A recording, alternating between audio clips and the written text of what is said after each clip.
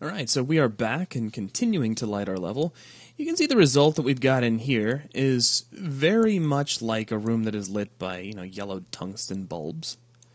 And you can kind of see why we turned down the brightness on these discs up top, because we're getting already a lot of orange light, but we're going to balance that out by getting some white light coming off of these fluorescent tubes just a little bit later. For now, what I want to do is focus on the back room for a minute and give it a little attention.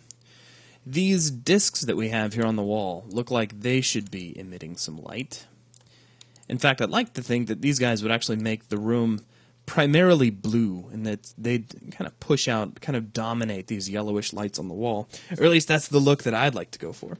So we're going to grab all of these discs back here in the back, and let's go ahead and open up our properties, jump into the light mask settings, and currently the emissive boost on these is set to 0.6. Let me set those back to their default of 1, and we're going to switch on Use Emissive for static lighting.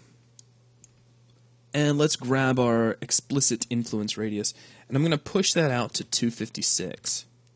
So that's going to be a lot of blue light coming off there. Now let's close this down, and I'll come back out here into the room. The last things that I want to deal with in terms of emission are going to be these fluorescent tubes. So we'll grab both of these, and I have some settings in mind for these two, so we'll go ahead and expand all the way down to the light mask settings.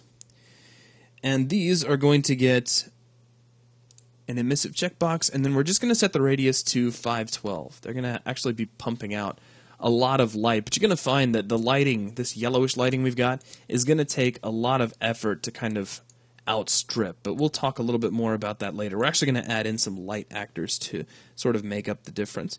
The only other things we have that are using emission are these little hose stations, and there's only 2 of them.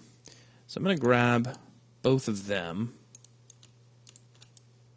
Let's go ahead and press F4.